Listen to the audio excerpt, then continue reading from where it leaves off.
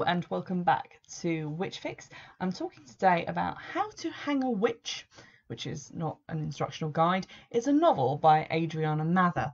Now, I don't know how much everyone knows about Salem and the witch trials of Salem, but Mather is a name that should pop for you if you know a little bit about it, or even if you've seen the terrible TV series called Salem, because Cotton Mather was one of the men who was responsible for a lot of stuff going on in the witch trials. He wrote books about catching witches and various other things. And Adriana Mather is actually a descendant of Cotton Mather.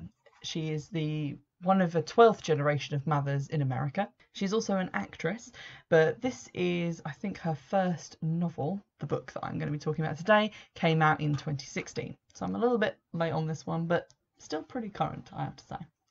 It's a young adult novel. It's slightly different to other novels that I've looked at in that the protagonist is not on the surface of things a witch.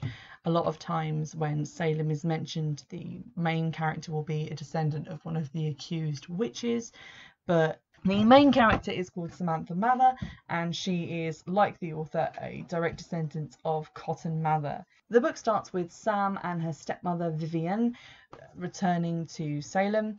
Sam herself has actually never visited Salem, but her father was born and raised there by her grandmother, who has since died. They move back into her grandmother's house because her father has recently had a sort of stroke and has gone into a coma, and they need the money from the sale of their New York apartment to pay for his medical bills. So that's been sold, and she and her stepmother have moved into this house in Salem. Salem, obviously not a great place to be if your surname is Mather, and so Sam quickly discovers when she enrolls at the local high school, there's a group of kind of gothically dressed girls who instantly put me in mind of the Cullens in the Twilight novels, who wear black, hang out only with each other, and are referred to with awe and fear by the rest of the populace of the high school as the Descendants. And as the name implies, they are direct descendants of the women who were executed for witchcraft. They obviously don't have a great relationship with Samantha Mather at the start. In fact, they're kind of horrible to her, and they instantly start vaguely threatening behaviour towards her, and then some actually quite explicit threatening behaviour towards her because they don't like her and they want her to go away. A lot of bad things start happening straight after Sam gets to Salem. People start dying, people start getting injured, and this is all blamed on her. The descendants at the high school start a sort of campaign against her, and she finds herself getting less and less popular by the day. The only friend she actually has in the town is her next door neighbour, whose name is Jackson, and he is the son of her father's childhood friend, who is sort of a lovely little old lady now who owns a bakery, and she was also a friend of the grandmother herself. So they're the only people who are nice to Sam in the whole town of Salem. Her stepmother is a little bit of an odd fish. They have quite a good relationship according to Sam's narration, but they have kind of a cold and distant relationship. Her stepmom kind of seems like the kind of person who would carry a BlackBerry around with her all the time and wear really high heels and talk a lot about furnishings, decor and business. She's not really one for emotion, but she is very firmly in the Sam camp, as we see at the start of the novel. She kind of phones people, she puts bullies in their place, and she yells at the principal when he tries to discipline Sam for someone writing horrible things on her locker.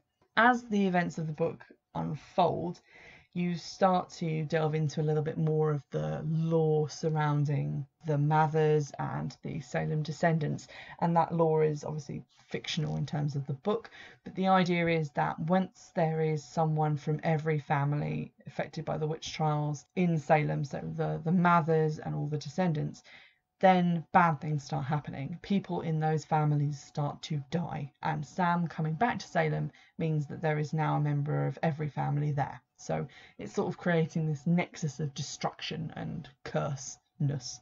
Complicating matters is the fact that Sam's house is haunted, and it's haunted by a ghost called Elijah. He is a guy who lived around about the time of Salem, and he his story comes out as you go into the novel, and he becomes a sort of friend / love interest for Samantha as the book continues. It's quite interesting, actually. I didn't find myself enjoying the first couple of chapters. There's a few bits in it that kind of feel oddly worded and a bit awkward, and I'll read you a little bit of that in a moment. But they come across some of the speeches a little bit stilted, and the appearance of these kind of group of only black wearing mean girls kind of made me roll my eyes just a little bit. Likewise, the increased pace towards the ending of the book made it kind of clumsy and a little bit hard to follow. A lot of exposition comes out in this sort of frenetic fight sequence at the end, which makes it a little bit hard to follow. And after a midsection, which kind of felt a little flabby and overwritten, it kind of meant that I had to re-engage my focus and try and get with what was happening in a very quick way.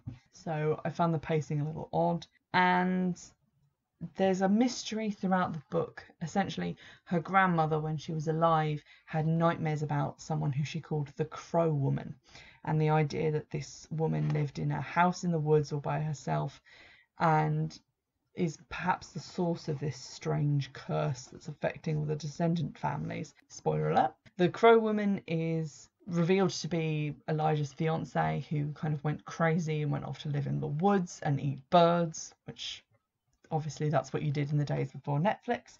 And then we're sort of left wondering who this woman is, except it's quite obvious because her name is Anne and the stepmother's name is Vivienne, and it's always the stepmother. No matter how good a relationship they try and tell you in the book, no matter how well they get on, it's always the stepmother. So I found that ridiculously predictable. But it was quite fun getting there. The book itself was a very quick read, and I literally couldn't put it down, which is what it says on the cover as a review, so I concur. It is quite compulsive reading. You get into it, there are short chapters, which keeps you turning the page and going on and on to the next one. And you kind of end up rooting for Samantha because she's just enough hard ass to make you think, oh, okay, so you're not just going to take this, you're going to fight back, but without being kind of cold and calculating. I also found it interesting how she ends up befriending members of the descendants and getting involved in witchcraft. So that's kind of an interesting slant on it. And obviously the fact that it's based in the author's own experiences. She says that she went to visit Salem and was signing the guest registry at a hotel when she was told, Mather, that's not a popular name around here. And that's what got her thinking about it, which I think is quite interesting. I think this one is quite a nice self-contained novel to read if you're interested in a book that's sort of about witchcraft, but also has some new lore in it, as opposed to the usual kind of based in Wicca lore, which is quite popular in teen fiction. It's also quite funny.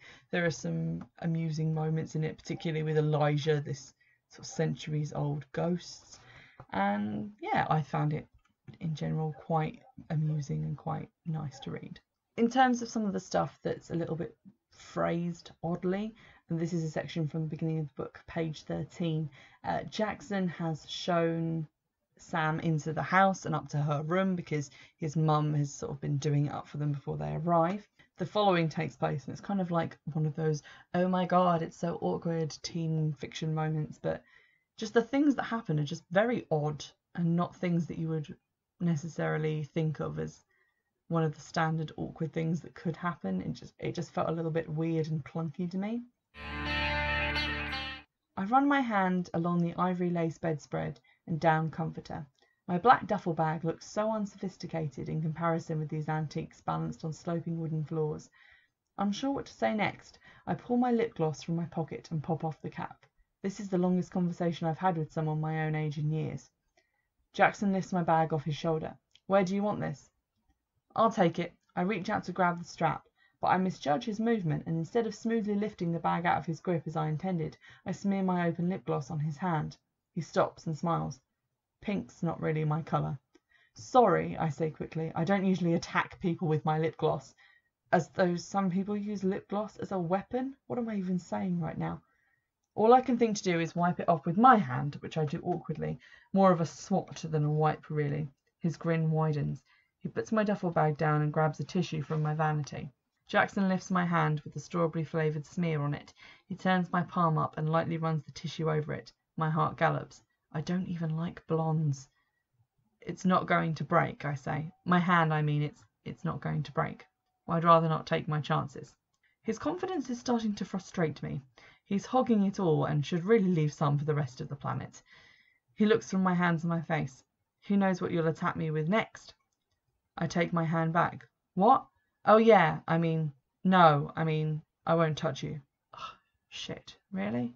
He nods, barely containing a laugh. So, see you in school tomorrow. So you can kind of see that it's very odd. I mean, if you're going to think of something embarrassing happening, it's not really accidentally swiping someone with a lip gloss that you're for some reason holding open in your hand.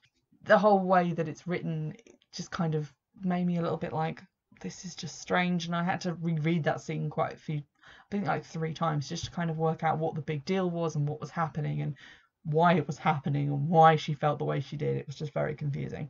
Thankfully, those things sort of stop happening about 3 or 4 chapters in, which is only about 20 pages because, as I said, the chapters are quite short. And for the most part, the book is then written in a way that's just very easy to read, very teen fiction, and as I said, those weird kind of what the fuck moments just stop happening, and the rest reads like a normal book. How to Hang a Witch by Adriana Mather. It's published by Walker Books, and you can buy it on Amazon, and you can probably still buy it in bookshops as well, because as I said, it only came out in 2016, so it's still quite current and modern.